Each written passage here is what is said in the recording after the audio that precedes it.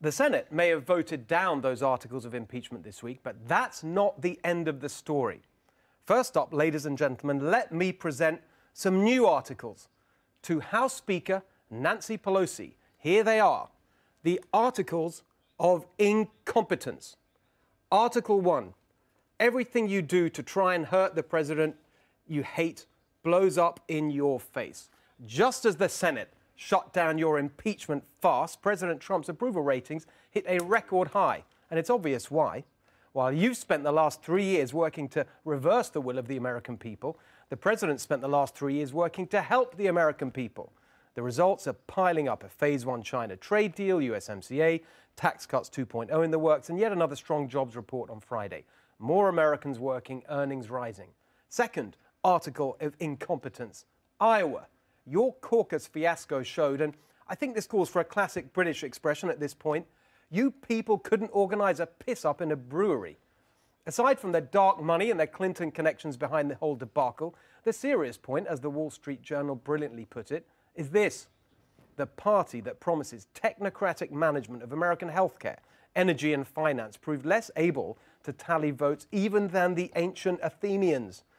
Article 3, you can't control your temper. For 3 years, we've put up with your endless lectures about civility and upholding democratic norms. And then, at the State of the Union, you put on this embarrassing, petulant stunt. Article 4, even when they're trying to deceive the voters that Democrats are incompetent, Elizabeth Warren never stops raising the alarm about climate change and raging about the billionaires. Put those things together and what do you get? Private jets, gas-guzzling plutocrat playthings. You'd never catch the people's green champion on one of those, right? So, okay, just watch this. There she is, Elizabeth Warren. She's on a private jet. She suddenly realizes she's being filmed. So she literally tries to hide behind an aide. These lefties are so incompetent they can't even cover up their own hypocrisy.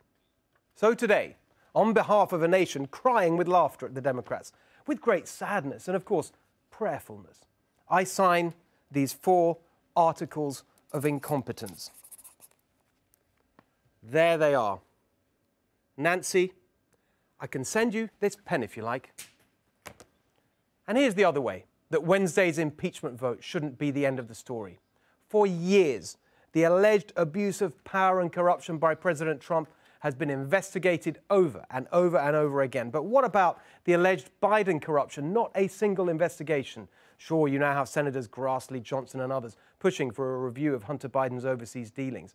But where have they been? We've been laying out the Biden corruption for nearly a year. Hunter, hired by a Ukraine energy company while his dad was directing taxpayer dollars towards Ukraine's energy sector.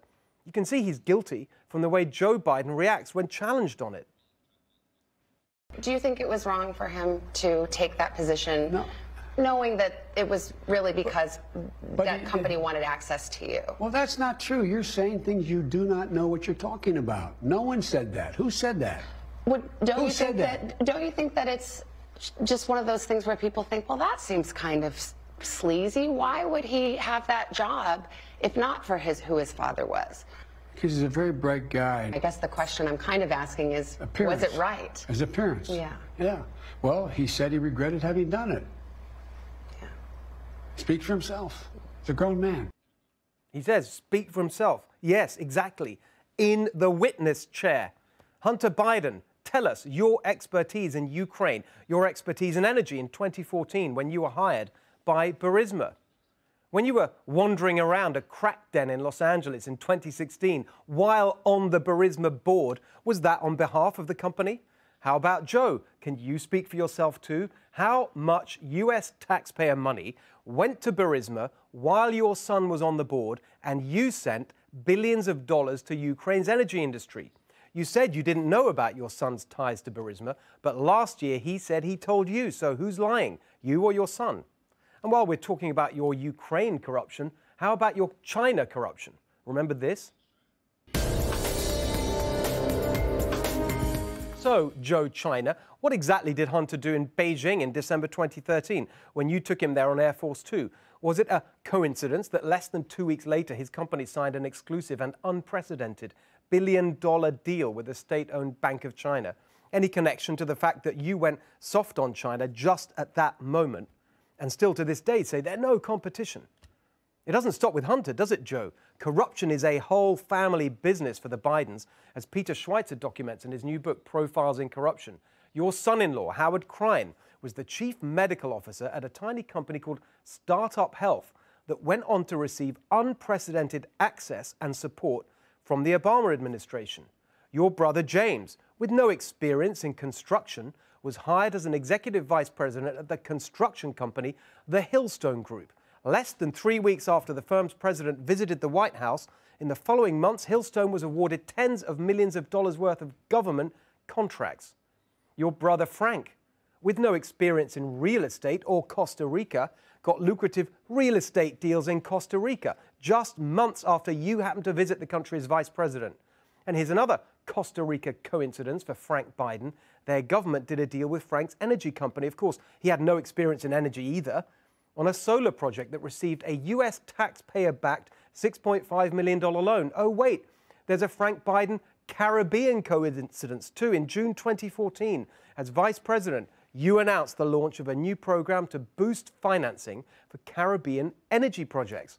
Later on, the Obama administration announced a $47.5 million loan to build a 20-megawatt solar facility in Jamaica.